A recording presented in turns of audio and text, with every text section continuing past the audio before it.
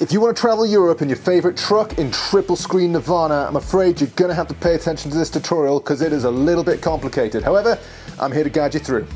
You're going to need to use NVIDIA Surround, so I'm going to show you how to use that. We'll look at how to calculate your correct field of view, how to measure all the angles and things on your monitors correctly, and more importantly, how to put that information straight into Euro Truck Simulator 2 in order to make sure that you get the absolute best experience possible.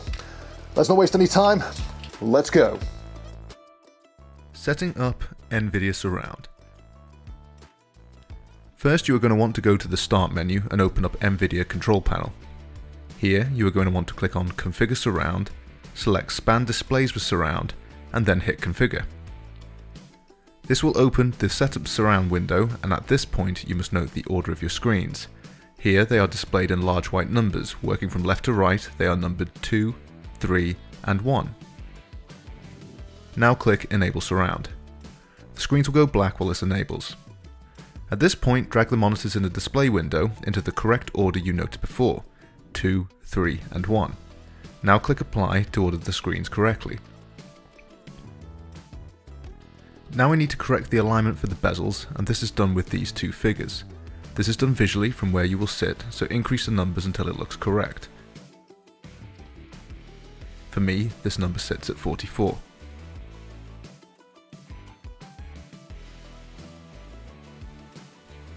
Once this is set, click Apply again. The screen will once again go black as this sets. Now go to the Resolution menu and select Bezel Corrected Resolution. Make a note of this now.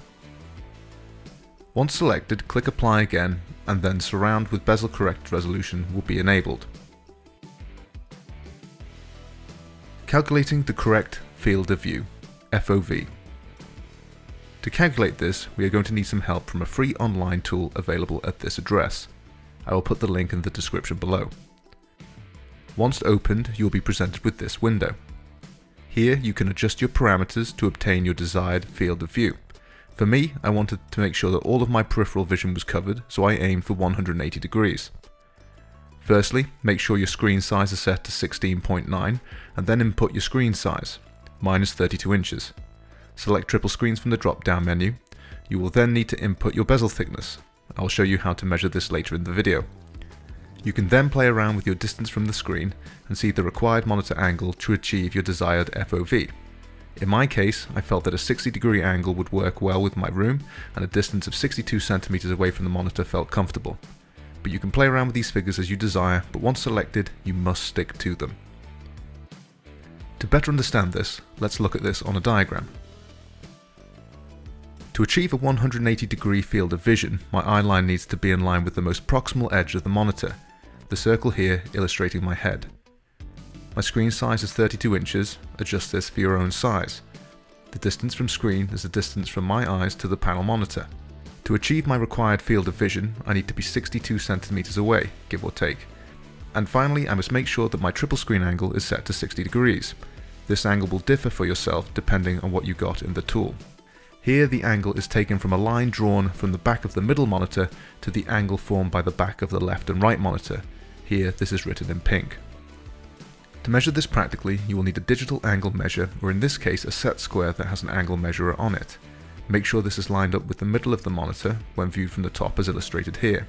Repeat this for the left and right monitor and be as accurate as possible. How to measure your monitors. Measuring up is relatively easy, and we need to take two further measurements. Firstly, we need to measure the monitor's total width and height. Finally, you want to measure your bezel's width. This is the distance from the outermost portion of the monitor to the start of the image on your monitor. Here, mine measured 0.7 centimeters. Essential calculations for Euro Truck Simulator 2. So before we do anything within the game itself, we're going to need to use this calculator to input some values to get some other values. Now, I can't take any credit to this. This is from a Reddit user called A1337Cookie, who has obviously put a lot of time and effort into this, doing the mathematical calculations behind the scenes in a spreadsheet. However, I'm going to take you through it. Massive thank you once again, and this is going to enable us to hit our triple screen Nirvana within the game itself. As you can see here, we've got a box to enter both monofil angle degrees, screen width, screen height, left bezel width, right bezel width, and perpendicular eye distance. Now it is important to use the same units throughout, otherwise it won't calculate correctly. So if you're using millimeters, use millimeters throughout. If it's centimeters, centimeters throughout, or if it's inches, inches throughout. As you can see here, we've used centimeters. So we'll just run through this quickly. My monitor angle, as we calculated earlier, is 60 degrees. That's for the left and right monitor. The screen width is 72.7 for both the center, left and right.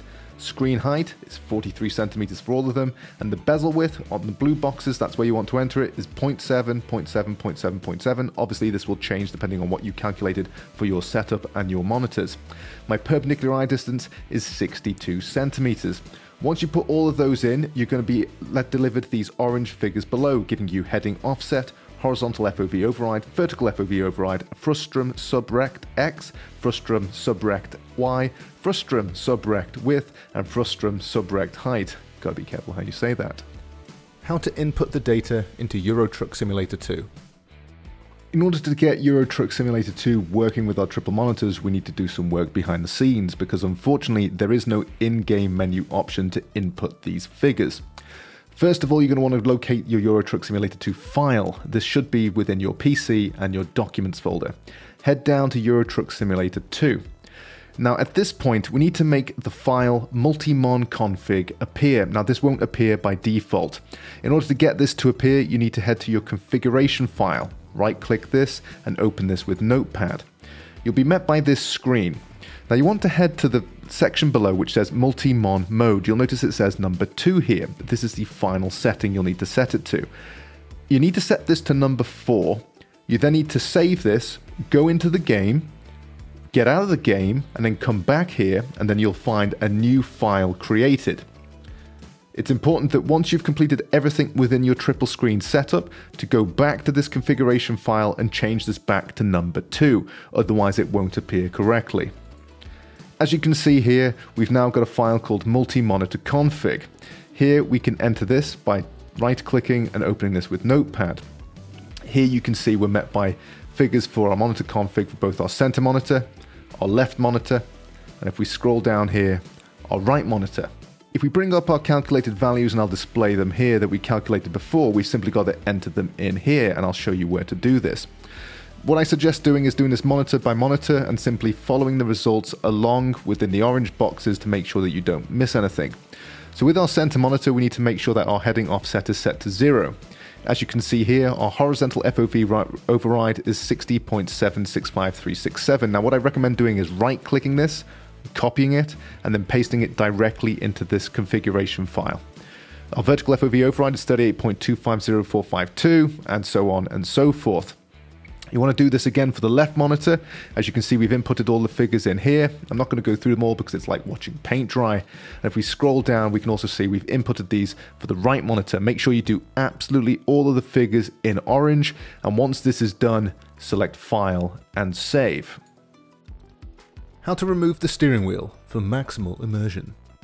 I'm a big believer in increasing immersion, and one of the ways I do that is by removing the steering wheel in-game. It's a personal preference, and you can do that in Euro Truck Simulator 2.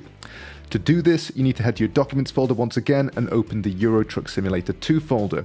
From here, you want to head to Steam Profiles, double-click this, and then double-click your profile. Here, you want to enter your config local file. Now, you want to double-click this or right-click it and open it with Notepad.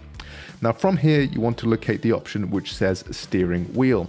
Now you'll notice it says 0 here because I've already changed it. This will be set by default to 1 for you, which means it's displaying the wheel. Simply set this to 0, go to File, go to Save, close it, and you can head straight back into the simulator and the steering wheel will be gone. How to set the resolution. Once we've booted up Euro Truck Simulator 2, we do need to make sure that our display is set correctly. So from the main menu, you want to head to Options. From here, you want to look at your resolution. Now you just need to make sure that this is set to your bezel corrected resolution, which we calculated at the start of the video. In my case, it's 7768 by 1440. And for me, I think this works a lot better if full screen mode is set to off, but obviously that's personal preference for yourself. From here, you can click Escape, and then simply boot up the simulator. How to adjust the seating position. The final thing we can tweak in Euro Truck Simulator 2 is our seat position, which helps optimize our position within the cockpit. From here, you want to click F4, and that will bring up your vehicle adjustment menu. Here you want to click Adjust Seats, and here you can adjust your head position, you can adjust your seating position. Now you'll notice we've already set our field of view within the config file itself, so this doesn't do anything, so don't worry about that too much. We've removed the steering wheel, but if you wish you can change the steering wheel tilt, and you can also change your pitch of your field of view. And that really is it.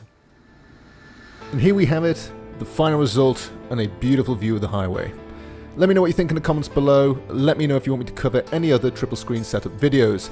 Click here if you want to hit my triple screen setup playlist for other triple screen setup videos. And if you found value in this, please consider hitting the like button and the subscribe button. As always, take it easy and keep on trucking.